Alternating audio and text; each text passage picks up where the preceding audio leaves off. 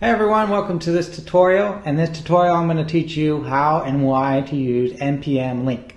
So npm link is a great tool for a larger development project. So basically npm link is for when you have one application, one JavaScript application that's running your main application, and then maybe you have like a component library over here that's a separate repo, and you want to be able to use code that's in your separate repo in your main application, but you don't want to have to publish your separate repo. You don't want to have to keep updating that repo every time you make a change just to be able to use it in your main application. npm link is a great way to be able to use that library or that component library in your other application, all with using hot reloading, and so it's very synchronous. So you update your library and it updates your main application code, and you can really have a good development environment before you push things up to production.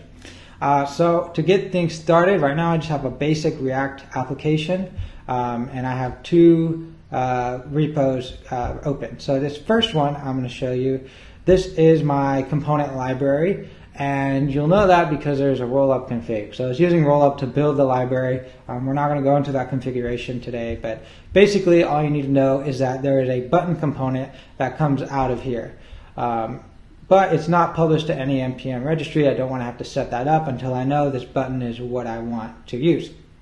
So as you can see, this button is just using basic styles. So an example here, this repo is called wtp-lib, so web-dev-profesh-lib. This is my component library. And essentially, I want to use this button everywhere in my main application. Maybe I have multiple different applications where I want to share this styled button. So in my main application, this is just a straight out the box React, create React app.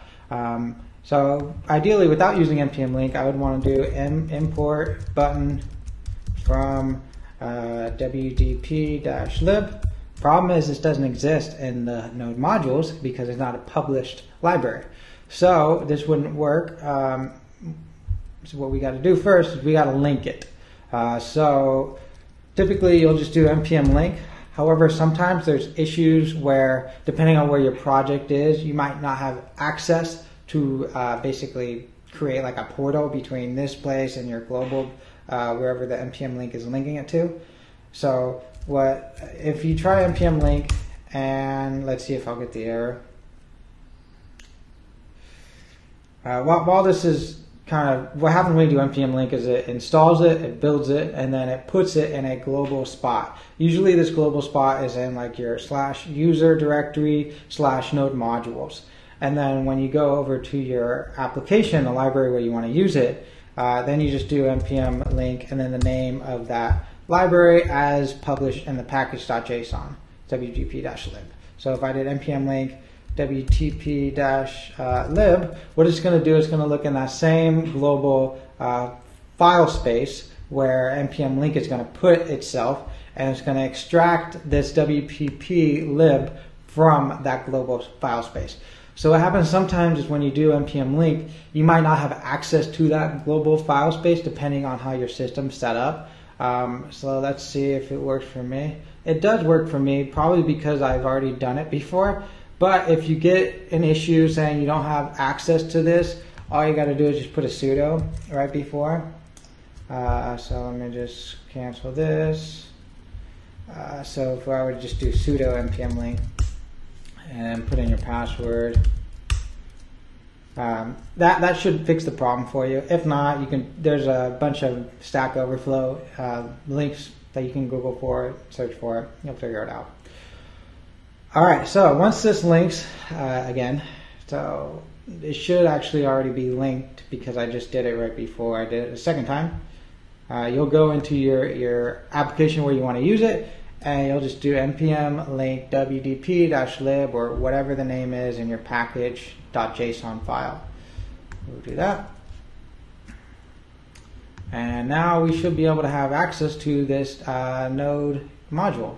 So now we'll just change this learn React to our button.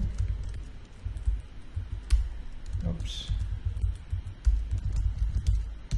Like so. we'll save that, and then that's actually what we're going to do. We're going to do npm run watch. Sorry, npm run start.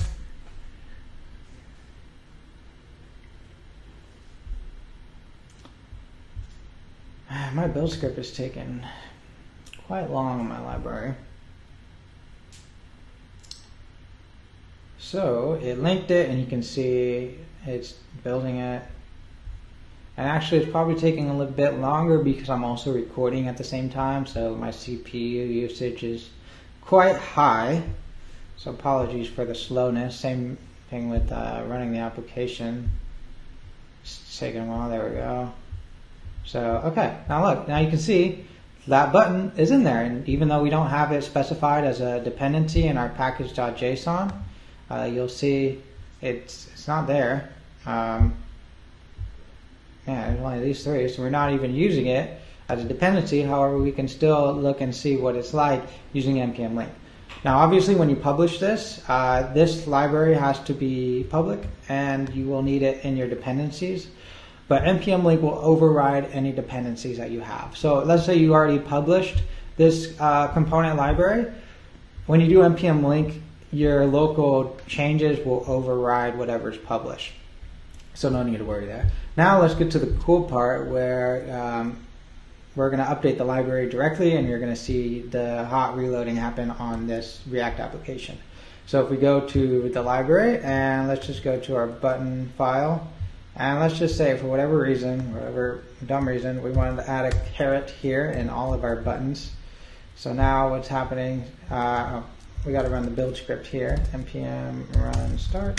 So this is going to watch for changes such as this. Whenever the change happens, then it's going to rebuild it. npm link is going to basically update that global space that we had, and then the application is going to detect that update in your library, and it's going to re-render your application with the changes. So now you can see that caret is in there, and now let's remove it. Now we have our build. Remove the caret, and it's going to rebuild here, and it's going to recompile in your application as well. And now if we look, now it's gone. Now let's see if we can do it real quick. Let's just say minus minus space. We saved it, and now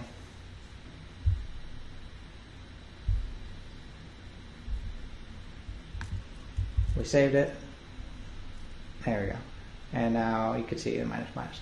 So that's it. That's how you use npm link. I hope this video was helpful. Like I said, it's mainly for when you have two different repos, our code repos, one being like a library that exports some bundle, and the other one that consumes that bundle. It's useful for when you don't want to have to push this library up to production in order to pull it down. You can just create this link in between two different local libraries. So hope this video helped.